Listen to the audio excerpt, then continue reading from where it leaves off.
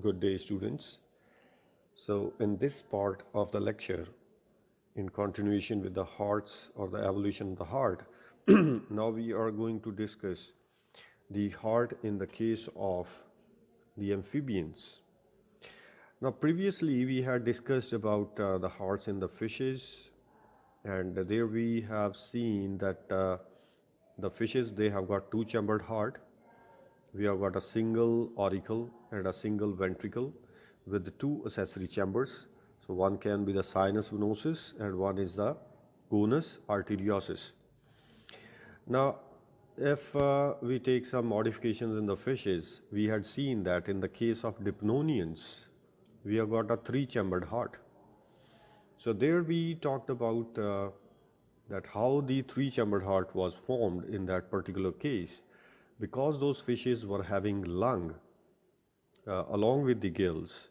So the course of circulation that was changed in the dipnonians, and we have a three-chambered heart then. So in that case we had two auricles and a single ventricle. Now in that lecture we had also talked about the partial septum. So there was a partial septum which was present in between the two atria. There was a partial septum in the ventricle also. There was a partial septum in the conus arteriosus also. So that was for the complete separation of the two streams of the blood. So in that particular lecture we had talked about the origin or the starting point of the double kind of circulation in case of fishes. So that started with the dipnonians. Now then we talked about the coronary circulation, that was from the efferent branchioles, which were having the freshest blood in the body of the fishes. From those arterioles, fresh blood was taken into the hypobranchial arteries, then they were forming the coronary arteries. So that was the course of the coronary circulation in the case of fishes. So students, now we are talking about the amphibians. Now, if I talk about a frog, suppose, so what type of heart is present in these amphibians? This is very comparable a heart to the lungfishes. So I'll be giving you some of the concepts that how they have got a three-chambered heart and what is the function of all the chambers in amphibians. So before starting this particular thing, I must give you some concept that the amphibians, they are living both in the water and on the land. So that means they should have some mechanism which is both pertaining to the water medium. They can take oxygen from the water also, and they are also taking oxygen from the air. So these amphibians, they have developed a particular kind of mechanism in which they can both ways transfer the oxygen from a liquid medium and a airy medium. So they can take oxygen from the air directly. So this is a good mechanism, and they have developed a particular respiratory system for taking up the oxygen. So they have developed lungs, they have the tracheae, they have tracheoles, the very similar system that we have for respiration. So they have developed that kind of respiratory system. Now, if we talk about the, you can say the take up of oxygen from the water. So there is a very specific mechanism which is found in amphibians, and that is through the moist skin, through the general body surface of the mouth lining.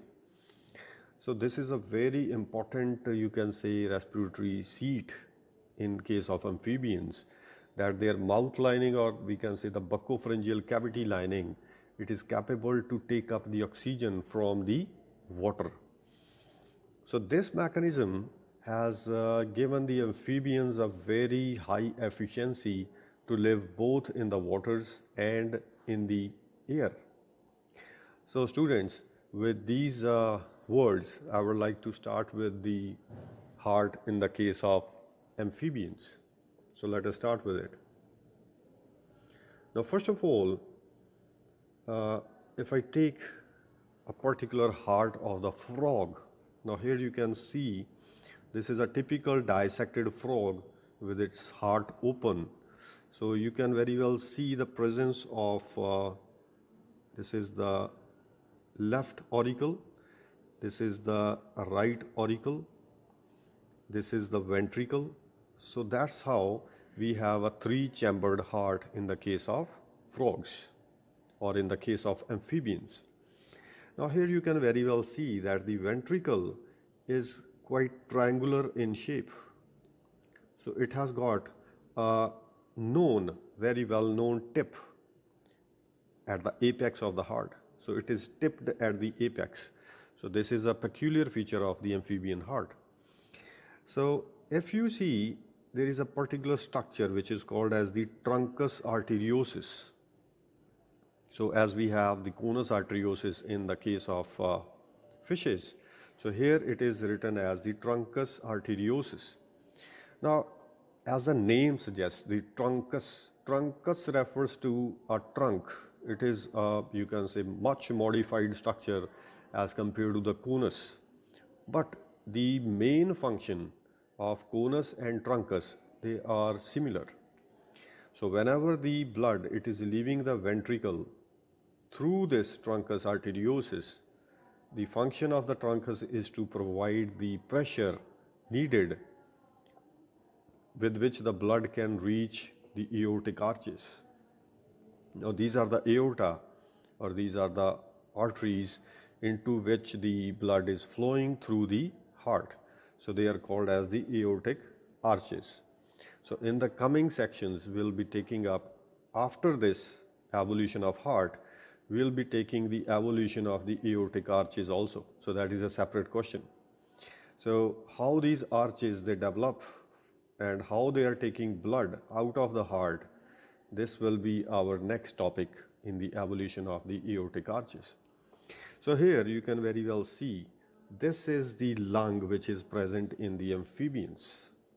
So this is the left lung, we have a right lung over here. So these are the lungs, or these are the seat of oxygenation which are typically present in the amphibians, along with some kind of buccopharyngeal respiration also.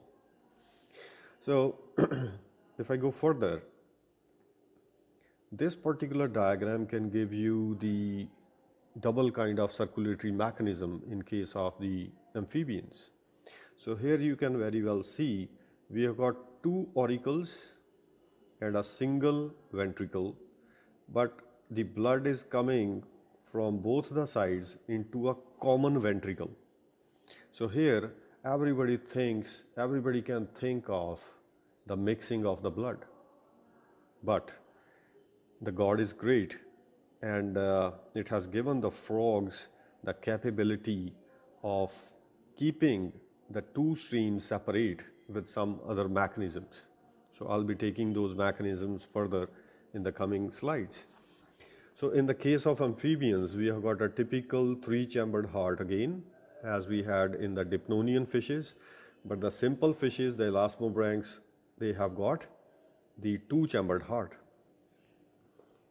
Now students, if we go further, this is a typical frog's heart on both the dorsal side, it is the dorsal side of the heart, it is the ventral side of the heart. And if you get this question in your examination, suppose you get a question on give the evolution of the heart, then you have to only concentrate on the diagrams of the heart which are showing the chambers. You are not going to make the dorsal and the ventral sides of the heart. You are not going to make the, you can say, the outer structures of the heart. No, you have to give the internal structures. So these are the diagrams that you have to go for the, in this particular question. Now students, this is the truncus arteriosus that we have seen in the previous picture. And this is exerting the pressure, and this is the typical heart of the amphibians. So here you can have this is the right auricle, you have the left auricle, you have the ventricle, and you have the atrioventricular valves, which are preventing the backflow of the blood from the ventricle to the auricle. So when the blood comes from the auricle into the ventricle, it cannot go back. So it will be following this particular path into the truncus arteriosus, then it will be going into the aortic arches. Now here, students, we have got two auricles and a single ventricle. We have got some chordae tendineae also. These are the chordae tendineae which are present in the ventricle, and they are helping they are helping the ventricle to be open. So they are preventing the collapsing of the ventricle. Now students, the most important thing in the heart of the frog is this particular structure, which is called as the spiral valve. So in the BScs also you have gone through this particular structure. The important thing is to keep the two streams separate, and this spiral valve is very important in keeping the two streams separate, as I have told you in the earlier slide. So God has given this heart a spiral valve which can keep the two streams apart, and this is also called as a traffic manager. So as you have traffic managers on the road, this is the traffic manager for the blood which is flowing through the truncus arteriosus, and it is leaving into the aorta into different arteries. So here you can very well see, if you go for this path, we have got three types of arteries. Number one, these are the carotids. Now carotid artery, it is going to the head part. They are taking the blood to the brain, and the blood is coming back through the jugulars. So jugular is a vein, carotid is an artery. So you should be very clear about this particular thing. So first are the carotid arteries, which are taking the blood to the brain. Second are the systemic arteries. Systemic refers to the systems, the viscera, the body organs. So from here, the blood will be going into the body organs. Third is the pulmocutaneous arch or the pulmocutaneous artery. So pulmo refers to pulmonary, and pulmonary are the lungs. What is cutaneous? Cutaneous refers to the skin. So from the pulmocutaneous arch, the blood will be going into the lungs and the skin. So these are the four seats of the blood. First going to the head, second to the body parts, third to the lungs and the skin. So you should remember these three kind of arches in the case of frog, and you should remember the second thing, that we have got a spiral valve in the frog's heart. So we'll be taking up the mechanism that how the blood flows through this particular heart and how the streams of the blood, they are kept separate. Now students, if I go further, I am just giving you some of the characteristics of the amphibian hearts. Now, if you take the very first thing, we have got a double kind of circulation in the amphibians, as we've got two auricles and a single ventricle. So they are taking up two streams of blood, and two streams are kept separate to some extent. So that is a kind of double circulation.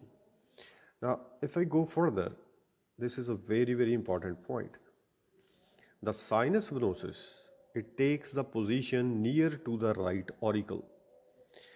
We have seen this condition in the dipnonians also.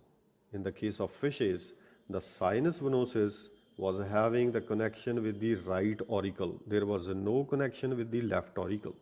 So that means the sinus venosus it will be giving the blood to the right auricle only, and right auricle will be having the deoxygenated blood. So if you take our condition also, in case of humans, we have the deoxygenated blood on the right side of the heart, and on the left side we have the oxygenated blood from the lungs. So same is the case in the amphibians, same was the case in the fishes, in the dipnonians. So the sinus venosus has got a connection with the right auricle only. Now if we go for the next point, this is that the sinus venosus, it opens into the right auricle only. So there is no connection with the left auricle. Now students, if the sinus venosus has got a no connection with the right auricle, that means the oxygenated blood, it will go to the left auricle.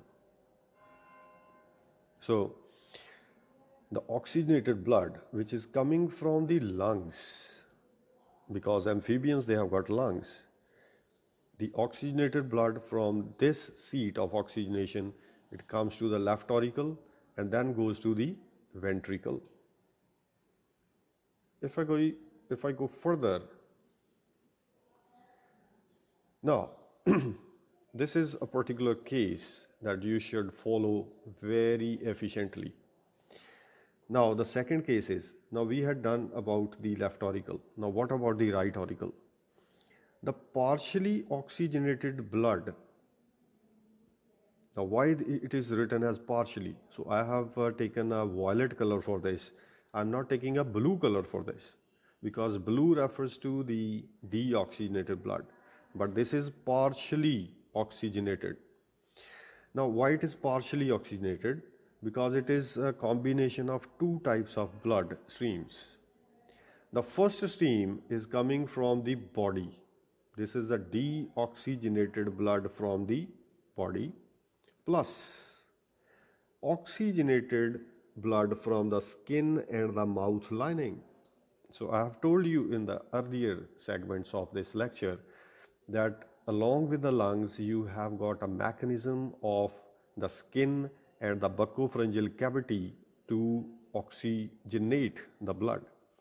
So oxygenated blood from the skin and deoxygenated from the body, they are coming together and they are making this partially oxygenated blood, and this blood will go to the right auricle and then it will go to the ventricle. So students, as we have seen that sinus venosus has got a relation with the right auricle. So this partially oxygenated blood, it will go first of all to the sinus venosus, then it will go to the right auricle, then to the ventricle. So I think you are clear about the two streams.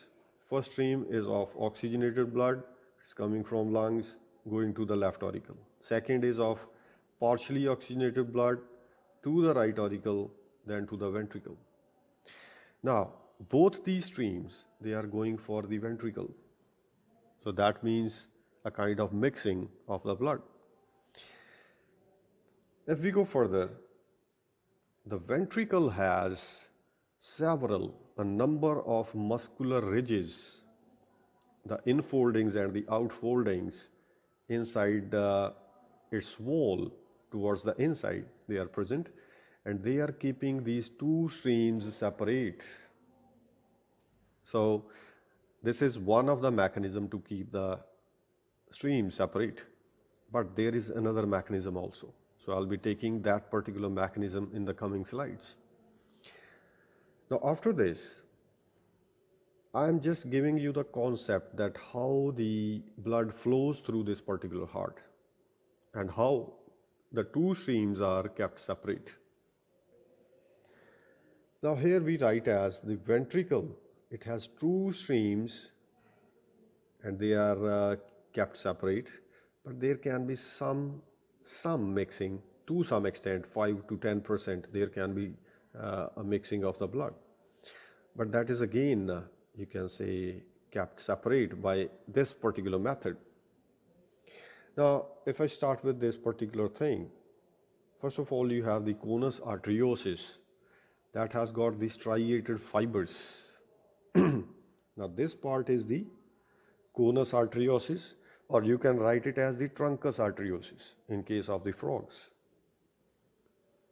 Now, if I go to the second point, this conus arteriosus or the truncus arteriosus, it has got two regions. Number one, it is called as the phalangium. So this is the first part of the truncus arteriosus or the conus arteriosus. So this is the lower part of the, you can say the truncus, and this is called as the phalangium. So this is the part which is next to the ventricle. So when the blood will flow into this part, this is the very first part which is receiving the blood of the ventricle. Now the second part of the conus is the synangium. So this is the second part or the upper part of the conus. And this part is more muscular as compared to the phalangium because the blood has to leave into the aortic arches through synangium. So that's why it is more muscular than the phalangium. Now there are some valves in the conus arteriosus. As we have seen in the fishes, we have got these valves in the elasmobranchs. We have taken the case of teleost. We have a single set in teleost. In frogs also, we have got these valves in the conus arteriosus to check the backflow and to check the pressure when the blood is going through these conus arteriosus valves. Now, these are some important valves. There are two sets of the valves present in the case of frog. Now, if we go for these two sets, the first set is at the base of the phalangium.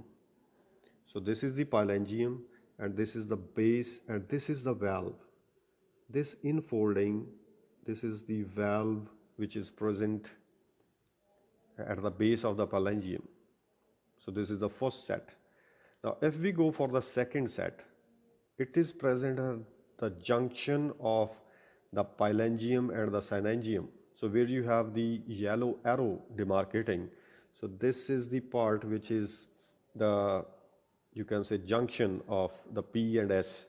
So here we have the second set of the valve, and out of these two valves, the second set, this valve is modified into the spiral valve.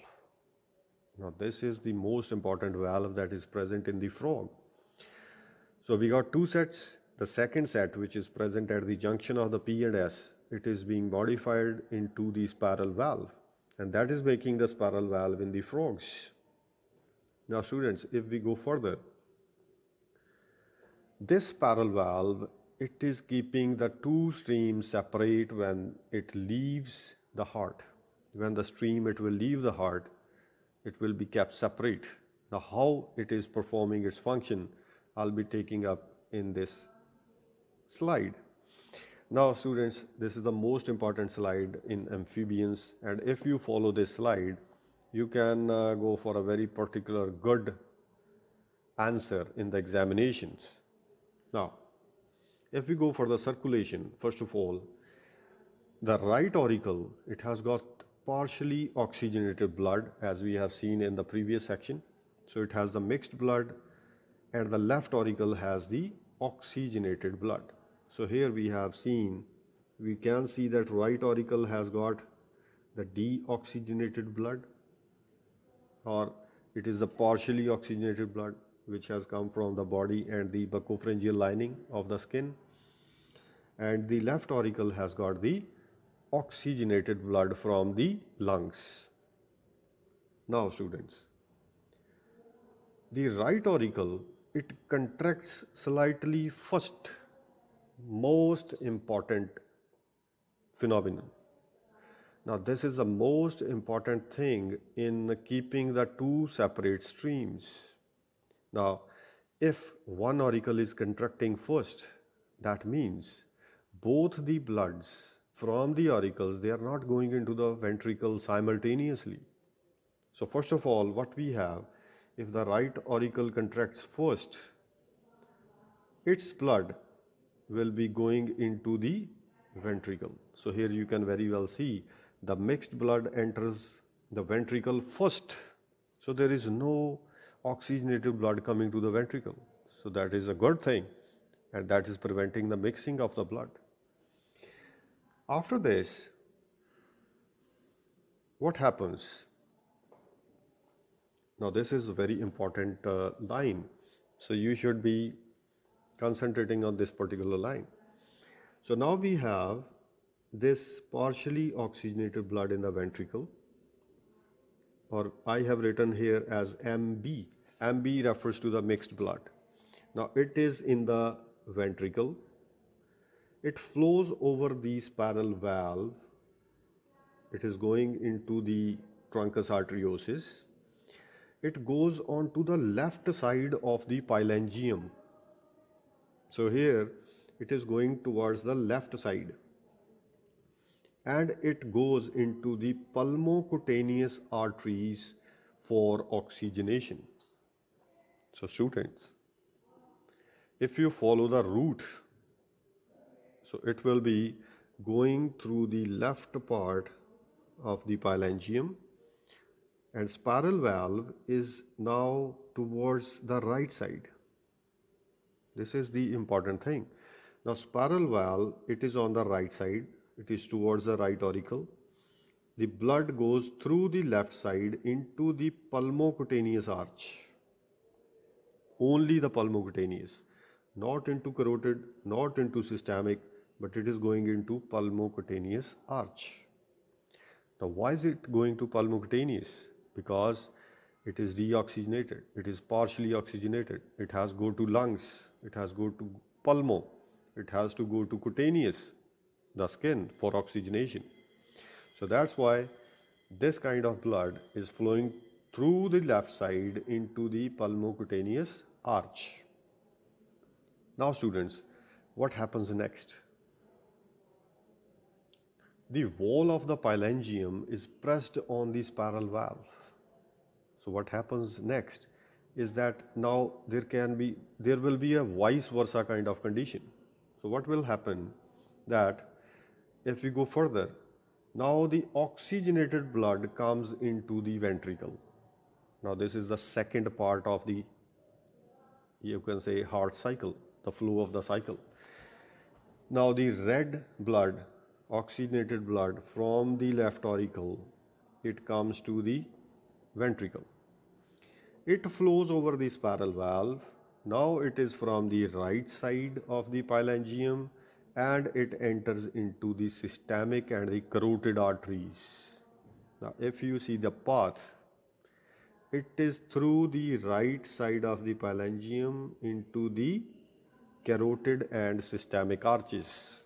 So this is the mechanism by which both the streams, they are kept separate, and both the streams, they are taken into their respective arches. So as it is oxygenated blood, it will be flowing through the right side of the spiral valve, and it will go to the head from the carotid to the body through the systemic arch. So students, I think you are very much clear about the circulation in case of frogs, and you are very much clear about the function of the spiral valve, how the two streams are kept separate, what is the function of the spiral valve. That's why spiral valve is called as the traffic manager, because when it is on the right side, the blood flows from the left side. When it is on the left side, the blood flows from the right side.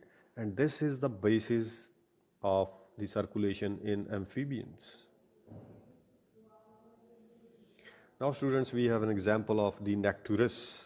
Now it has got external gills, as you can very well see in the diagram. It has got external gills, it is an amphibian, and from here the blood, it is going to, first of all, the gills. These are the external gills. Now here it is oxygenated. So oxygenated blood from the gills, it is coming from the gills and the lungs through the pulmonary arteries. So we got two seats of oxygenation. First are the gills and next are the lungs. Now what happens? Now is it a better way of oxygenation mechanism? That first the blood, it will enter the gills, then it will enter the lungs. So that is a kind of like a double kind of oxygenation as we have seen in the Dipnonians. So is it a better oxygenation mechanism in this particular animal? Answer is no. Now why is it no? Because in this particular case, the lungs, they function to a very less extent. Very less extent. So actually the gills, the external gills which are present in Nacturus, they are the main seat of oxygenation. Now here the lung is not functioning to a very well manner, and it is only and only helping in the emergency conditions. So there can be a double kind of oxygenation, but in case of amphibians, we have the gills as the primary oxygenation mechanism in case of Nacturus only, and here the lungs are used only in the emergency conditions. Now students, there are some variations. I'll be very quick about these variations. So first of all, the interatrial septum may be incomplete. So this is a septum which is present in both the atria, the left and the right atria. So we can have the septum as incomplete in some of the amphibians. So we have the example of the lungless salamanders. There can be some other variations also, that sinus venosus may open both into right and left atria. So as we have seen in the frog, the sinus venosus was only having a connection with the right atrium. So there is no connection with the left one. But in some amphibians, there can be a connection with the left atrium. So that is a kind of disadvantage, I think. So that may be a transition point in the evolution of the heart. Now next variation may be that the left auricle, which is having the oxygenated blood, it may be reduced in size. So in some of the animals, it may be reduced in size. And fourth, the spiral valve may be rudimentary in some of the cases. So there may be some other mechanisms or the rugal-like structures which are present in the wall of the ventricle that may be used for keeping the two streams separate. So in those cases, the spiral valve may be rudimentary. So students, those were some of the variations, and after that now we have to go for the coronary circulation. Now if we go for the coronary circulation in frogs or amphibians, so a special coronary circulation is absent in many of the amphibians, as the heart is needing some blood for its own functioning, for its own working. So that is called as the coronary circulation. And in case of amphibians, we don't have a special coronary circulation in most of the amphibians. But the main seat of making the coronary circulation is from the carotid arteries. Now these are the arteries which are having the freshest blood in case of the amphibians. So we got two arches, the carotids, which are leading to the head part. The second are the systemic, which are going to the body part. So here the coronary circulation, it has been developed from the carotid arteries because they are having the oxygenated blood which is going to the head. As the freshest blood, it is given always to the brain.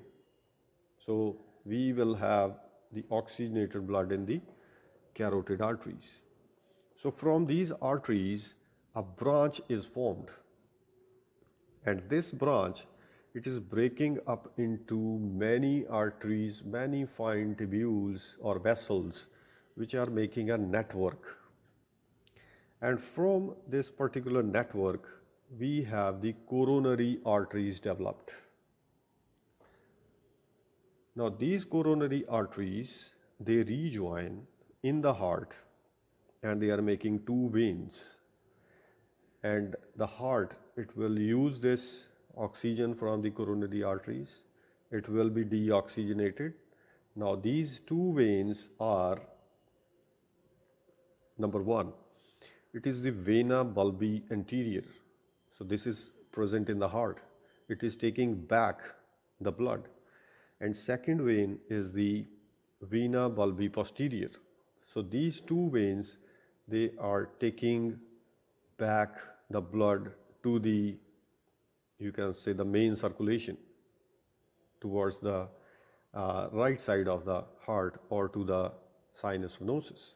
So students, that was the case of coronary circulation in case of amphibians.